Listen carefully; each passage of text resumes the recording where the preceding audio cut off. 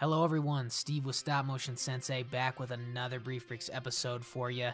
This is the Hue Marine from Brickmania, and the Battle of Hue took place as part of the Tet Offensive during the Vietnam War.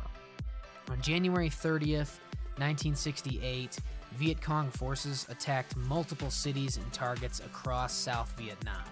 The city of Hue saw a heated battle for 3 weeks. Viet Cong forces had taken the citadel and had massacred civilians, and the United States forces finally cleared the city of enemies on February 26th. Almost 150 U.S. Marines were killed in this engagement, while the North Vietnamese lost roughly 5,000 troops. There were a few Hue Marines to choose from at Brickmania, but I thought this guy was the most unique, and I liked his helmet the best, so that's why I picked him. And that's all I've got for you guys today. Thanks so much for watching this video. If you enjoyed it, smash that like button below, and don't forget to subscribe to the channel for more great content like this. I will see you all in our next video.